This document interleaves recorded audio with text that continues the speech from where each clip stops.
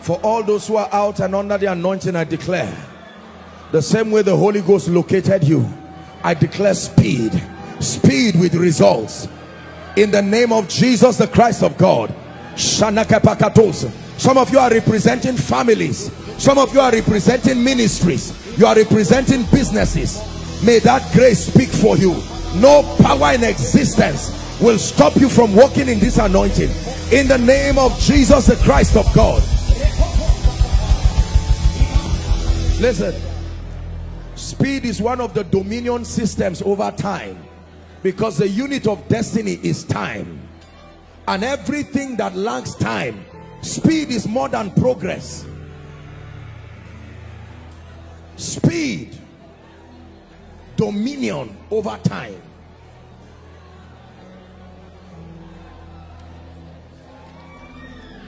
In the name of Jesus, let it be.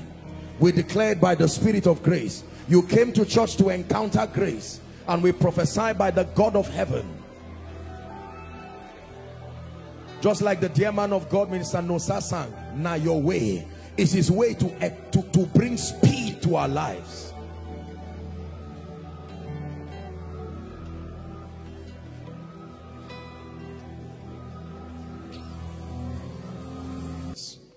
Sustainable results. Matthew chapter 7, please. Give us verse 24 to 27. Matthew chapter 7. Therefore, whosoever heareth these sayings of mine, the Bible says, and doeth them, I will liken him unto a wise man, which built his house upon a rock. Reading to 27. And the rain descended, listen carefully, and the floods came, and the winds blew and beat upon that house. Everything that happened to the other fellow building on sand happened to this same man. The Bible says, and it fell not. Why? For it was founded upon a rock. 26.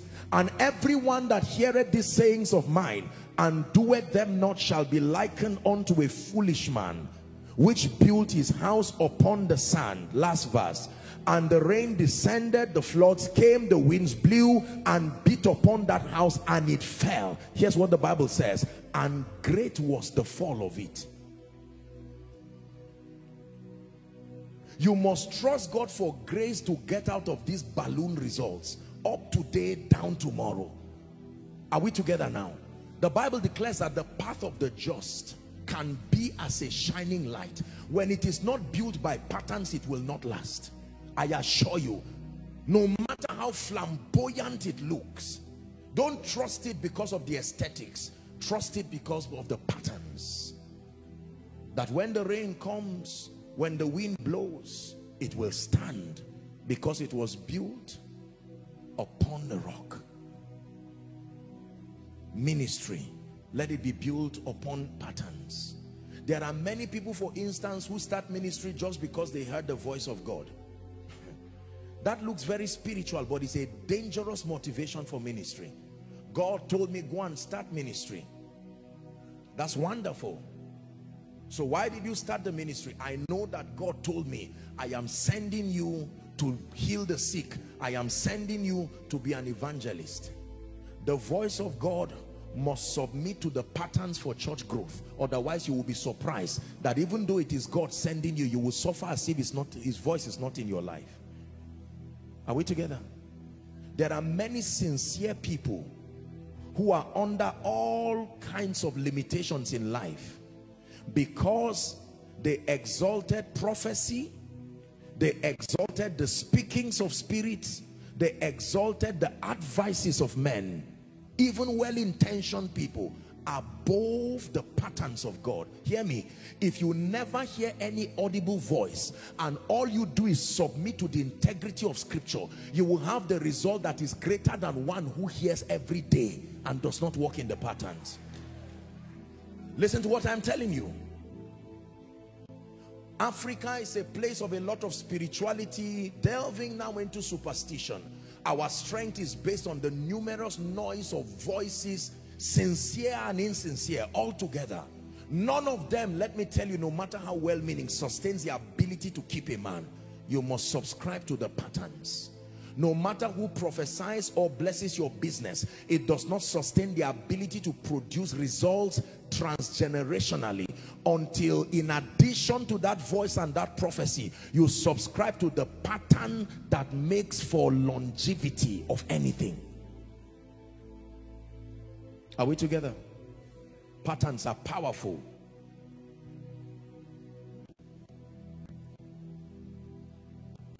Sustainable results, fruits that abide. You want to build something that lasts. Please look up. You want to be in ministry or in business or in whatever endeavor you are involved in for a very long time. Leaders are intentional people. They are men of mastery. Nobody wins the Olympic by mistake. No. Patterns. When you have the patterns, you can not only perpetuate the results, you can reproduce them anywhere regardless. It is true. It is true. Patterns give you sustainability, look up please, and predictability to your results. When you are up today and down tomorrow, favor today, disfavor tomorrow, laughing today, smiling tomorrow, there's too much amateurism and guesswork in your work. You have to back up and begin to study the patterns that bring predictability to your life. Are we together? For instance, using business people as a case study, there are many wealthy and blessed people today who rose to the ranks of financial abundance through knowledge. They can reproduce and perpetuate their result regardless the geographic region, regardless the policies surrounding them, because they built by light. There are others who, respectfully speaking, maybe just looted from the treasury. Even though they have it, they can't perpetuate it, they can't reproduce it because it did not come through understanding. Hallelujah. God is giving you predictability, because you see, when you succeed, usually men will believe you are lucky. But when your results become sustained, there's no more luck there. You don't become sustainably successful by luck. Gentiles can come to your light, but their kings only come to the brightness of your rising. This is true for any aspect of life: politics and governance, business, ministry, career, family, whatever it is. Provided you hold the keys, the patterns that are responsible for that outcome. I had the privilege of watching God's servant. I couldn't make it, and I was watching the 40th anniversary of the Living Faith, and while I heard him preach, at a point, quite honestly, I was not just listening to the sermon again. I was saying, I remember, or I can imagine when the ministry was, say, 10 or 15 years. Probably he said, after 40 years we'll still be doing this. I'm sure there are people who said, you are not sure. But now, after 40 years, when I looked at Papa Copeland in his 80s, speaking with such conviction, I said, patterns are dangerously powerful. They look like they will fail, but you will keep working with them for a long time and they will not fail. The simplicity of patterns is why they are not trusted. Patterns are deceptively simple. If it be thou, bid me come. Come, he said. And such a complicated issue like walking on water suddenly becomes child's play because someone learned to obey the master. Spiritual patterns give you predictability and sustainability. Let me tell you this: 30 years if Christ tarries, 40 years if Christ tarries, you will still be standing and waxing strong and moving forward, because you are not moving yourself forward. There is an agency, a combination of the spirit and understanding moving you forward. Fear your result if it just happened, but if it happened by patterns, rest. Leads me to the third point. Spiritual patterns give us peace and confidence. It's one thing to have results, but it's another thing to trust and to be secured in the results that you have. Peace and confidence. Isaiah 33 and verse 6, it says, wisdom and knowledge shall be the stability of your times. Wisdom and knowledge shall be the stability of your times. When you have wisdom, when you have knowledge, it gives you stability. You no longer are afraid of your results. Why? Because some of you here are chefs, some of you here are wonderful people when it has to do with cooking and the rest. If you ask me now, as anointed as I am, you bring me ingredients and say, quickly, you are given 30 minutes or 2 hours, cook something. You have to sign that whatever I cook, you must eat it, so that I don't know, I'm sure that I'm not wasting my time. Are we together? I'll have to pray, except if the Holy Ghost just appears and says, add this. After 10 minutes, add this. It's not that bad, but I think it's not good too. I'm not. Are we together? Yeah. Why? It's not because the food cannot be made. There is a lot of guessing. You'll be surprised that salt may be the first thing I'll add. And then add any other thing, mix them. I'll just mix whatever the menu says and close it. And say, Lord, unto you I commit this meal. But there are some of you here, even if we say cook for all of us, even if it's for 20,000 people, all you need is space and time. You will surprise us like you are cooking for one person, because you are cooking out of knowledge. You are not afraid of what you are doing. The number does not matter. The formula is the same. Are you seeing that now? Yes. So you are no longer afraid of your results. Listen, God is helping you to take away fear. The moment you are afraid, can I deliver, can I not deliver, that is a report card. Go back and become a master. Masters don't fear. They are saturated by the ordinances that keep them on top. They are secured by it. When you say, God help me, he does not say, you're about to disgrace my name. We're talking of the Ancient of Days. He now says, Claire, let me see that challenge. God, I've never seen it. He said, it doesn't matter, I'm creator. I can take it out of the way. Mastery. We must fade away fear from our lives. Fear of producing results. God blesses your business. You make great gain and you are afraid because you are sure it will not last. The moment you are sure it will not last, you are right. It won't last. I'm called into ministry. What is the guarantee that I'll still be blessing people? What is the guarantee that if I stand on the crusade ground, the sick will be healed? What's the guarantee that if I speak, God is directing me and saying, I'm blessing people, I'm imparting someone? Let me not announce it. Oh, what if I now say, your name is John, and nobody comes out? What if I now say, God is giving speed and everybody is looking at you? No. It is a call for mastery. You go back and learn the ways of the Spirit. How can you walk when you don't know the way of the wind? How can you run when you don't know the way of the Spirit? How can you fly when you don't know the way of the wind? His power at work in you, changing everything in obedience to Christ. Tonight, swallow your pride. Tonight, come to the school of the Spirit. Don't you know in his hands are the keys to eternal life?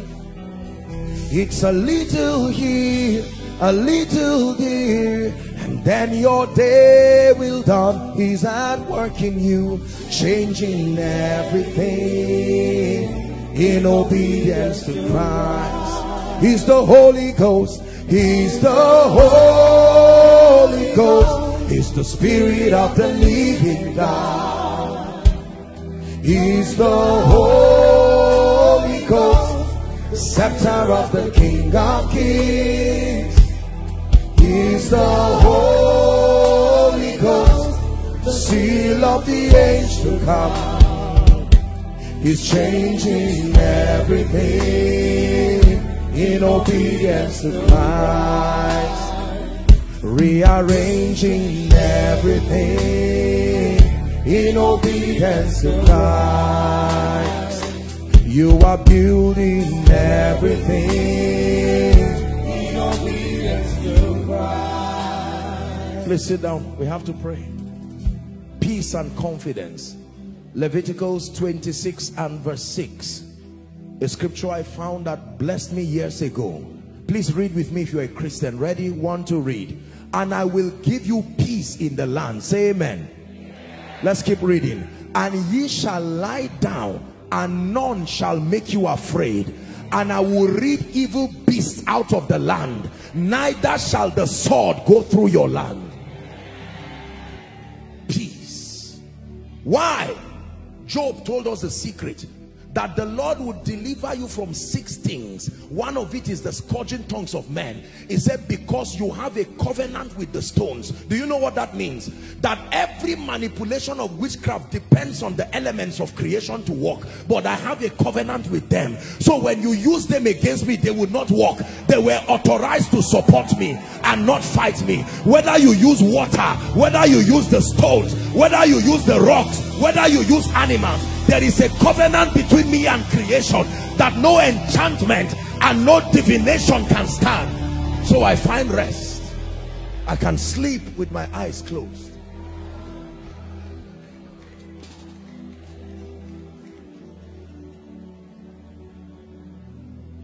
Please sit down. Thou shalt not be afraid of the arrows that fly by day, the noisome pestilence, the destruction, help them please, that wasted in noonday. There are all kinds of evils sweeping across our world. You get up in the morning, you are stretching outside, you just receive something you have no business receiving. You return back into a life of tragedies. Someone shout, no way.